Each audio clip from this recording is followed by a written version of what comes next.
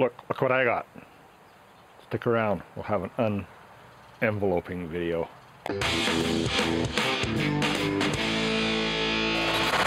All right.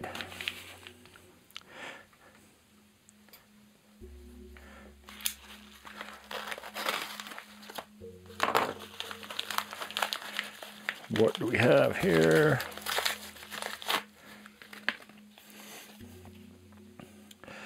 SVBony CLS filter. This is the clip-in filter for the Canon cameras. I was looking at the 2-inch screw-on type, but it was my birthday last week and this was actually given to me, so this is what we got. Pretty excited to try it out. Knowing my luck, all of the street lights have been upgraded to LED, so these really don't do anything for that, I heard, but I still have a lot of light pollution around my house and a lot of sky glow, so hopefully this will cut it out. So CLS filter, what does it do? This is a spectrum. This way is ultraviolet, this way is infrared. You can see this is what it allows. This here, this middle part is, and over here is where it cuts. So O3 lives in this area, HA and sulfur live in this area. Those are the light you want from an emission nebula. You don't want these. This is usually your sodium lights, street lights, stuff like that. So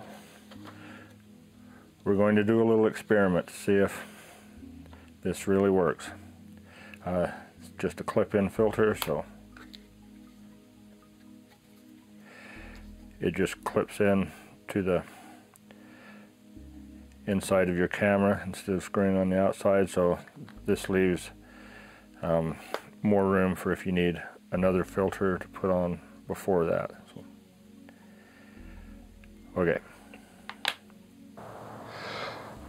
okay, so my experiment I'm going to do is that I'm going to shoot the same target twice. The target I'm going to try is the Dumbbell Nebula.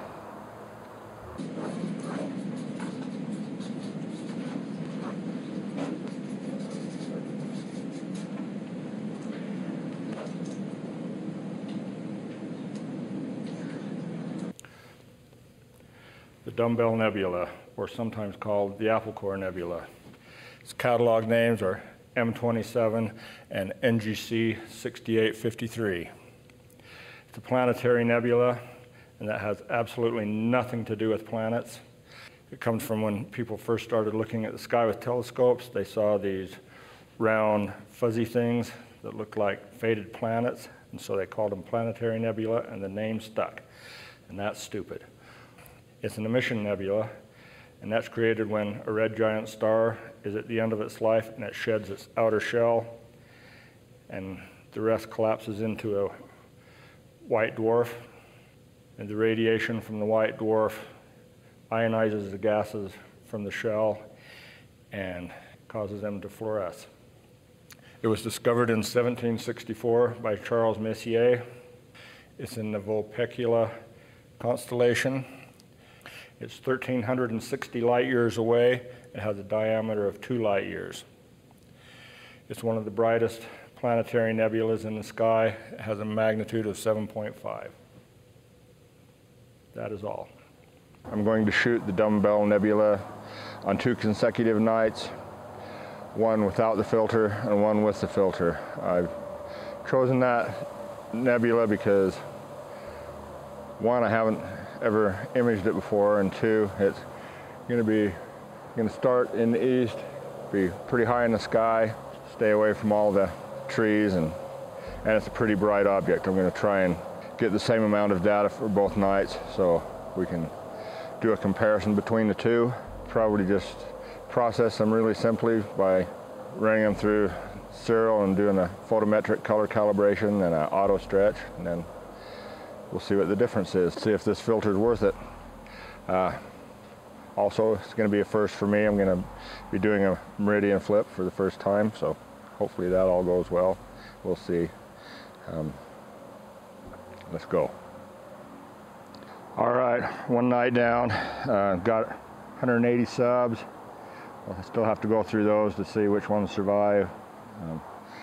Meridian flip did not go as planned. I was watching the scope, initiated the meridian flip, scope moved a little bit and then just froze up. Software said it was still trying, but it wasn't doing anything. So what I ended up doing was I stopped the sequence, parked the scope, let it wait for a couple of minutes. Well, yeah, just about a minute, and then reinitiated the sequence, and the scope moved, centered, slewed to the right place, and continued on. Something I'm gonna have to work on. All right, well, tidy up for today, and we'll try again tonight.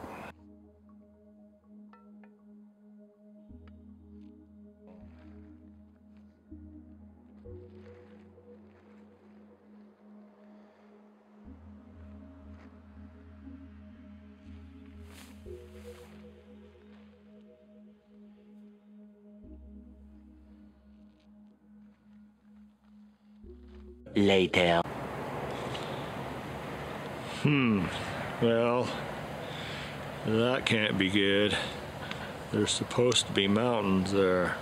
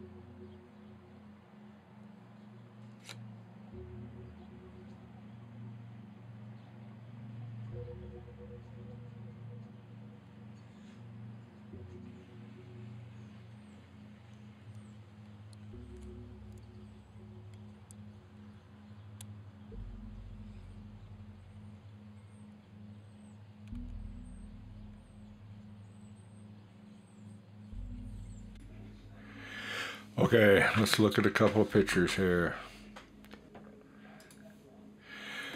All right, this is the one without the filter. Both of these pictures will be 120 subs, 60-second subs each. So that's about 2 hours worth of data on each one. They've been stacked in serial, photometric color calibration, background extraction, auto stretch, and then one level adjustment in GIMP on each one. I tried to do exactly the same thing on both pictures so we could see what the difference was. As I said, this is the without the filter. It looks pretty nice for 2 hours. And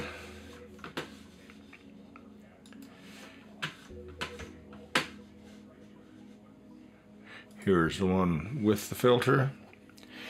You can see right off the bat there's a pretty good green cast to it. All of this redness in the periphery. I'm not sure exactly what's causing this, but definitely some color balance issues. Alright, let's take a close-up of both the nebula on each one. Besides the fact of how horrible my mount tracks at the meridian, looking close at them both, I don't know if YouTube will show this much, but on the one with the filter, you can actually see a bit more nebulosity. Things are brighter, and the stars look a little more subdued. So what do you guys think? I'm thinking I might have to go about processing them a little different with the filter. The green can probably be taken out with some color balancing.